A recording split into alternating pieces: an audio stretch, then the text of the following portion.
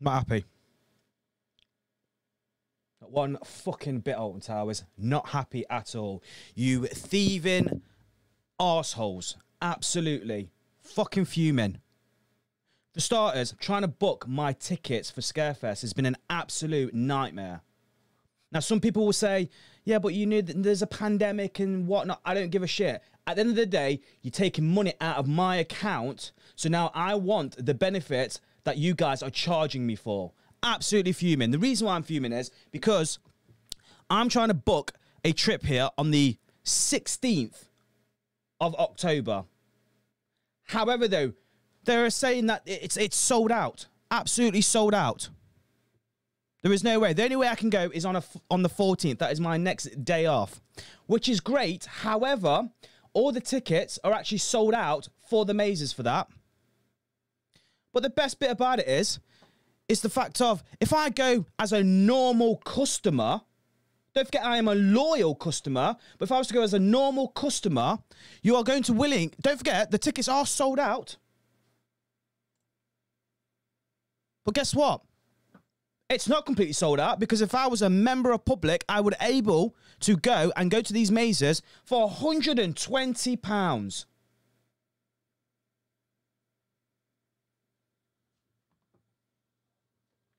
I don't know what the fuck is going on over there, right? And I'm absolutely fuming.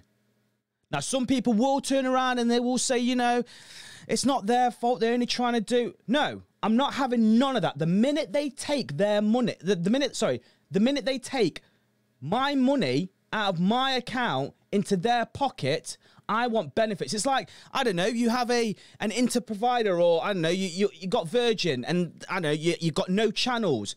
You're not gonna charge you, are they? And they haven't, and I wouldn't have been bothered. But the minute they started taking money out of my account, that's when I get pissed off.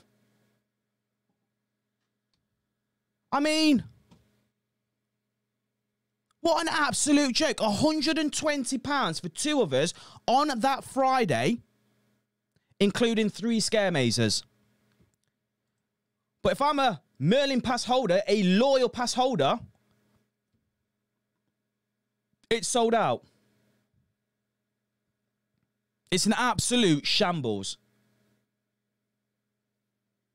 I'm so fucking pissed off at this precise moment. Which means I can't go to Scarefest. And some people say, well, you should have really pre-booked it. Pre-booked it? Did you not see the news the other week where fireworks is fucking closed down? You don't know, do you? So why am I going to pre-book it that far advance if no one knows?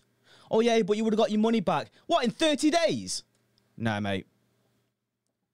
I feel sorry for the people that have paid annually, because they have completely fucked up, mate. Completely in this whole situation. I'm fuming. So if you are going to Scarefest, let us know how you get on with it.